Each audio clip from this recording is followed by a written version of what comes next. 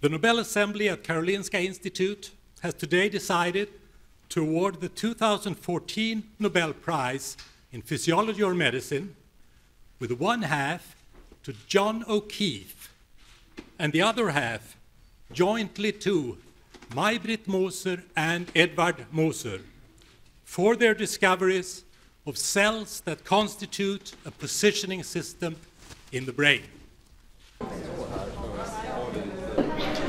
Yeah, so first this prize was given to 3 persons who have discovered what we call a positioning system in the brain, like an inner GPS that allows us to find our way and to know where we are in the room. I think it's important for everybody to be able to sense where they are and also to find their way.